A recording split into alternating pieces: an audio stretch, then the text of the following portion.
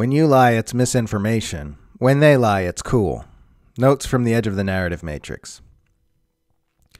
The most powerful empire that has ever existed, which is circling the planet with hundreds of military bases, and continuously works to destroy any nation who challenges its global dominion, claims that it is in a global power struggle against authoritarianism. Russia will lose the propaganda war on every front, at least in the West. It will lose every narrative dispute about alleged war crimes in the court of public opinion, whether those allegations are true or not. The U.S. military is beatable. The U.S. dollar is beatable. But the U.S. propaganda machine is an unstoppable juggernaut. Can't believe we've been watching people lose their social media accounts for posting misinformation this whole time, only for U.S. officials to come right out and admit that they've been running an active disinformation campaign where they knowingly circulate lies about Russia. Random guy says something on social media that differs from mainstream consensus. That's misinformation. He needs to be displatformed. The most powerful government in the world uses the most powerful media institutions in the world to circulate disinfo. That's fine and normal.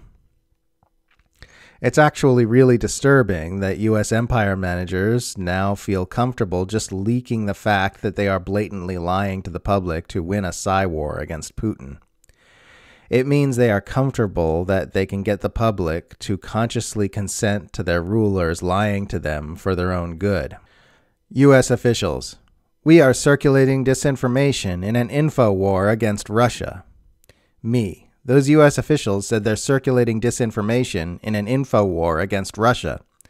Liberals, oh yeah, right, Caitlin. Everything's just a big, giant conspiracy. Twitter consults with the U.S. government when deciding what to censor, consults with U.S. government-funded think tanks to determine what people see on the platform, conducts censorship in favor of U.S. government narratives, and has the gall to label others state-affiliated media. Twitter is state-affiliated media. Don't take life advice from unhappy people. Don't take creative advice from people who don't create. Don't take career advice from people whose careers aren't where you want yours to be. Don't take advice on the Ukraine war from people who supported the Iraq invasion. People tell me, talk to Ukrainians. No matter how many Ukrainians I talk to, it will still be an objective fact that the U.S. government and Western media have a well-documented history of lying about every war, and that wanting direct hot warfare between nuclear superpowers is fucking insane. It's amazing how many arguments I run into that essentially boil down to, your opinion is Russian. It's like the word Russian stopped referring to a nation and its population and now refers to some sort of metaphysical quality of one's soul, similar to the word satanic. The other day, a longtime lefty follower called me a bootlicker for saying the U.S. military should not directly attack the Russian military in Ukraine. Opposing U.S. military interventionism and World War III is bootlicking now. War propaganda is turning people's brains into soup.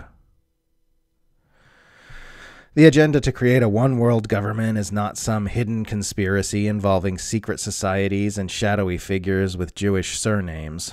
The U.S. empire is openly working to unite the planet under a single power structure which effectively functions as a single government.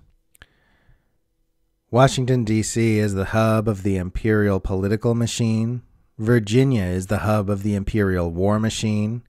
California is the hub of the imperial propaganda machine.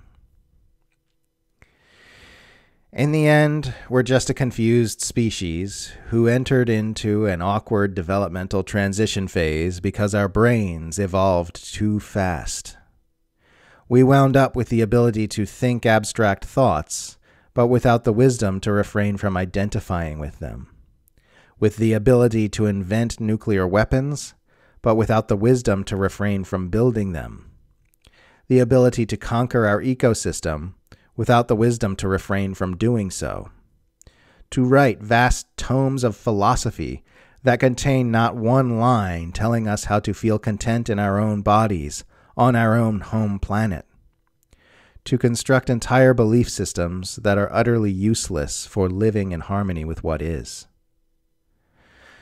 I'm sure birds and whales went through awkward evolutionary transition phases as well before they turned into the graceful flyers and swimmers that they are today. Their early ancestors probably looked downright ridiculous for a while. It's just that their transitions didn't involve giant prefrontal cortices in their skulls that make childbirth painful and could easily give rise to the end of all life on Earth. The birth of a human baby is difficult due to the size of our enormous, rapidly evolved brains relative to the more slowly evolved pelvic bone. The birth of a sane humanity will be difficult for similar reasons. I do believe we have the ability to make the jump from this awkward transition phase to become a truly conscious species. But it looks like if we make it, it's going to be by the skin of our omnivore teeth.